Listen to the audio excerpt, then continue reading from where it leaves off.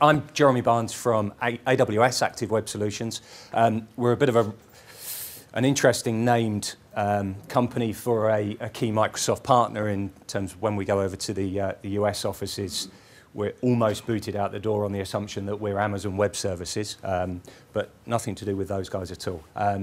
We're essentially an enabling partner, I guess almost like a small-scale SI. And we're here primarily because for the last close over 2 years now, we've been heavily involved on the Windows Azure platform. On a number of fronts, we've been working to deliver some platform-based services, which we'll touch on briefly as we go through. But we've also been working with other ISVs, independent software vendors and enterprises to help them adopt Windows Azure, whether that be through new build applications or whether that be through migrating existing stuff. And we have the UK's first, but I think soon to change, Windows Azure MVP, so the most valuable professional. That isn't me, I'm afraid. So, cloud adoption. This is something that obviously you guys are all trying to understand where you fit in, where the best value is, where to start, where the long tail of cloud is for you. And this is our view on it. There's a whole bunch of steps where we believe you can essentially ease yourself into the cloud world. The first one is either happening with your blessing or happening with your blissful unawareness, which is your organisation starting to adopt some form of third-party provided software as a service. So we've spoken about that today as almost at the end point, but often for many organisations it's a very simple way into a first pass of a cloud service. As a salesman and as a bunch of IT professionals, the challenge for you guys is I no longer come to you with my wares. I go to your business team and tell them that software as a service means that you no longer need to go to your IT department and go ask for servers and hardware and connectivity and all of that stuff. You can just buy stuff from me for a handful of dollars per month, and if they find out about it, well, who knows? So certainly in the enterprise space, this is happening more and more often, and IT managers are becoming aware of some form of software as a service application that's been provided and has started to be used normally by a marketing department or someone like that, and it starts to kind of proliferate through the organisation kind of without your awareness. So it's an interesting challenge and an interesting sort of enabling piece. As we go through, we then start to look at more kind of line of business specific applications, and we believe there's a sensible staged approach to this. Now, obviously, there are a whole bunch of challenges in the public sector about sovereignty of data and all of that piece, but for those applications where there is a good fit, we believe there's a sort of phased approach to getting you up and running quite quickly and quite agile, in a quite agile fashion, to start delivering these in the cloud, therefore taking advantage of the reduced costs associated with that.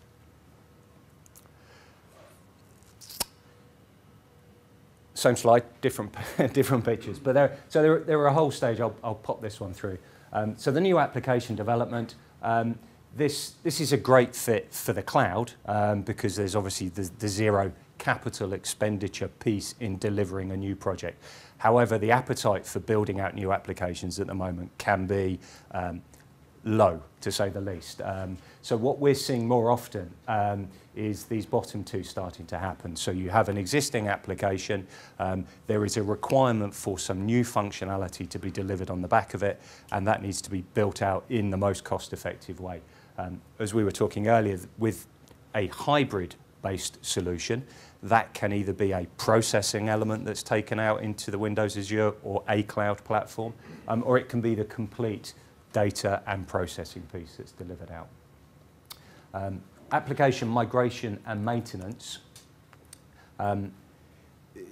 Where you have, and this is I think specific to most organisations, where you have your legacy architecture. Oops, sorry. How do I go back?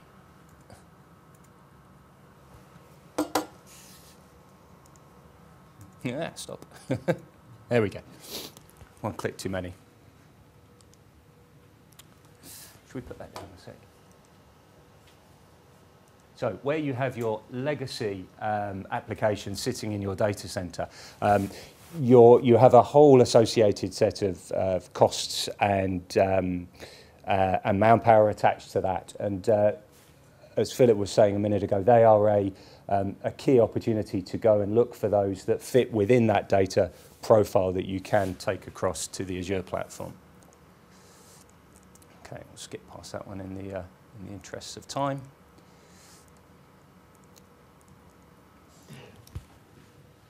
Okay, and when you're building your kind of adoption or your migration approach, there are of course a whole set of elements to consider.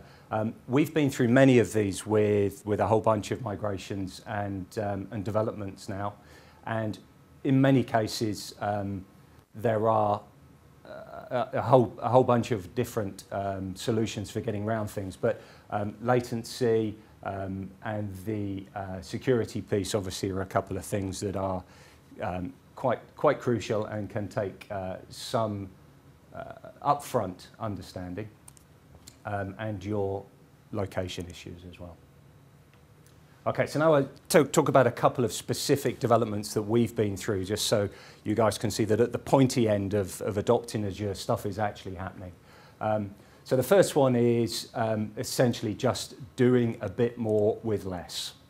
And this is, as I was saying, this is where you can take an existing opportunity, an existing application, and actually take that over into the Windows Azure cloud.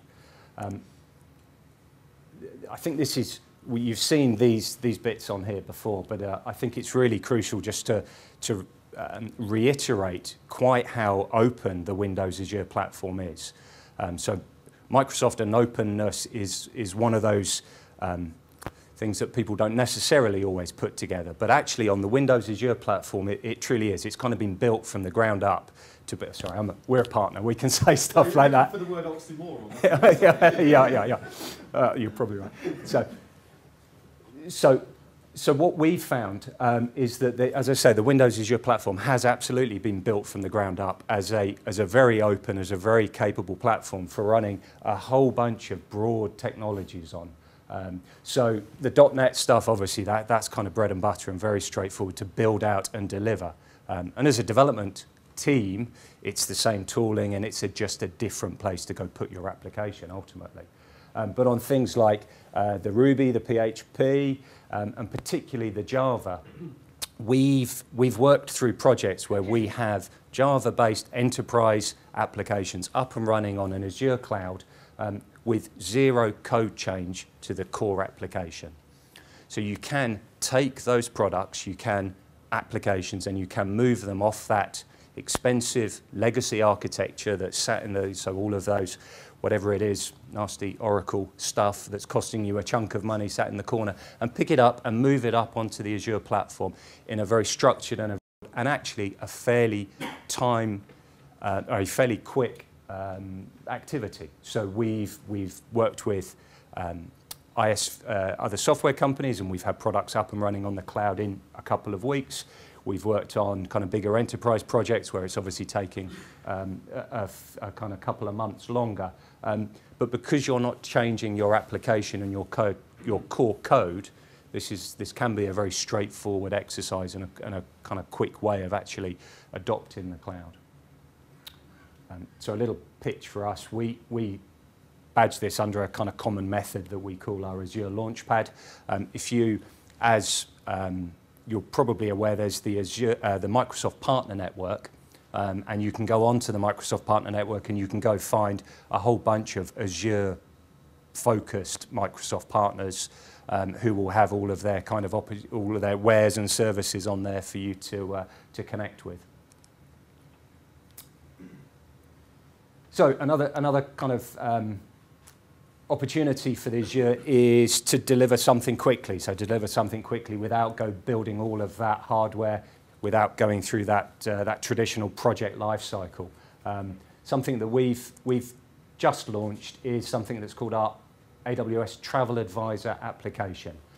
So this is coming back to Mark's original presentation where he was talking about the 3 devices that you connect to the cloud with. This is a phone application that consumes data from 3 sources.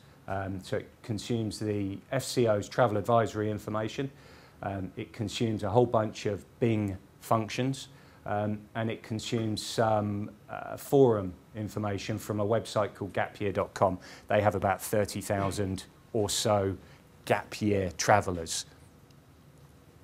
And it puts it all together and delivers it out on a single application on your phone. So it's currently a Windows Phone 7 application. It'll tell, we'll skip through the detail because asking for the nearest police station in Libya is perhaps not high on everybody's lists, but if you're there, it's relevant, I guess. But the important bit to this that I wanted to get to, apart from the pretty application, is something called the Windows Azure data market. So the OData initiatives and things like that, data market has, for us, been a very simple way, and for the FCO, to push out their data set from a single source, so it gets delivered from their website. We've written a little application that lives out in Windows Azure, sucks in that data, posts it up onto the Windows Azure data market, and enables us, but also enables anyone else that wanted to go and subscribe to that data set to go build a set of applications that uses it. So the advantages for the FCO here are that they only need to worry about publishing their data in that one place. The other advantage is they can, through the data market, set a whole bunch of kind of structure and standards around how that data can be used. So they don't have to worry about each individual application and how it's consuming their data. They set that all out through the data market. And I think this is obviously going to be a growing source of a point for a number of organisations to look to deliver out data that they need to push out. So in the interest of time, was that just a couple of minutes I had left? Okay. So what's this achieved? It's a new and unique service. So it's a simple way for the FCO to push that information out and do it in a very cost-effective way. There was no hardware involved in this. There was no significant project costs. And it was a 2-week project. So this was a quick, rapid, simple, quick win. The other important piece here is it's a very reliable service, the Windows Azure platform. So we have, which we'll just touch on here, just lastly, we have a safety of life at sea system that we built out some time ago now for the RNLI. This is a satellite-based system where a fisherman goes out on his boat on his own, falls over the back of his boat, and an alert's sent and triggered. So this has been running in Azure for over 2 years now with 100% uptime and 100% availability.